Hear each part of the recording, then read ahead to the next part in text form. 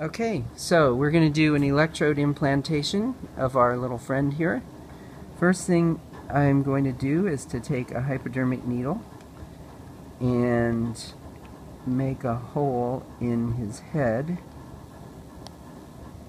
for the ground wire, also known as the indifferent electrode.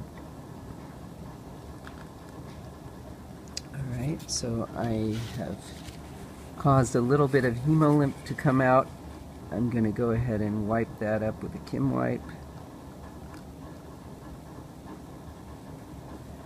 Now I need to put the electrode in using forceps.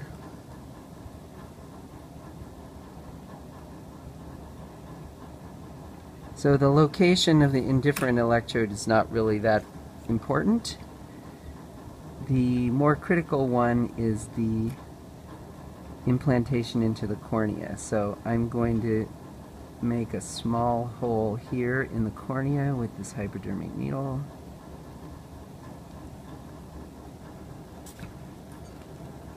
Now it's important that the eye electrode is only a small distance from the surface.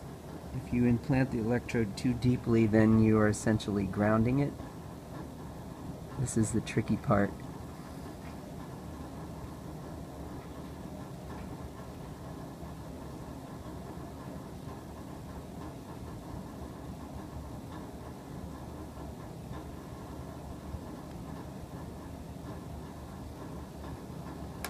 Okay, I think I got it just under the surface. Now I want to adjust the LED so that it is pointing right at the position where the electrode is implanted.